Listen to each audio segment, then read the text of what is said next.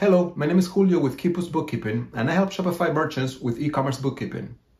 I specialize in e-commerce bookkeeping for Shopify stores. I can help you clean up, set up, and organize your financials so you can focus on your customers. In this video, I will be talking about reconciling Shopify transactions into QuickBooks Online. When we look at the numbers in Shopify, these are the sales, which is income.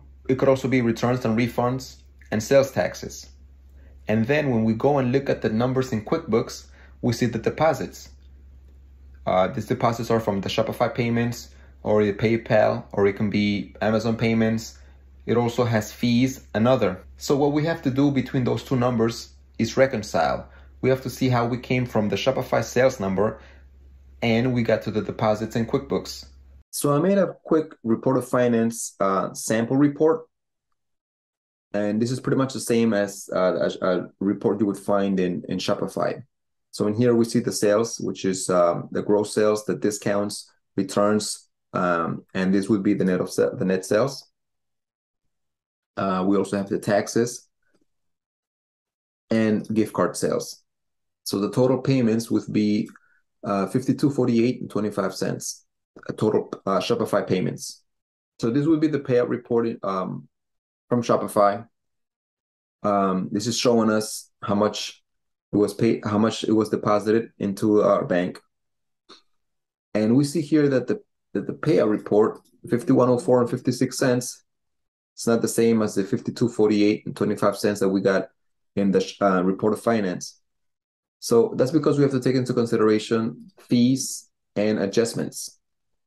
So if we look at the payout report, we see here the total amount paid out, it's not the same as the total payments from the report of finances in Shopify. We have to take into account that the payout report is net of fees. So in this case, would be 144 and any adjustments. So we see here 5104 is less than this 52.48.25. So let's see here if we do 52.48.25 plus the fees plus the adjustments, and gives us $51.04.56. That's how the report of finance with the total payments from Shopify ties into the payout report. So this $51.04.56 you're going to see in your banking feed in QuickBooks. Keep in mind that is not going to match the $52.48.25 because you have to do fees and adjustments. Now, fees and adjustments, we have to do a journal entry for them. And that's part of the reconciliation. So that's how we tie in payout to the Shopify report of finances. I hope this video was helpful and gave you a better understanding about reconciling Shopify transactions to QuickBooks Online. If you need any further help with your Shopify bookkeeping, please reach out to me. I'll see you in the next video.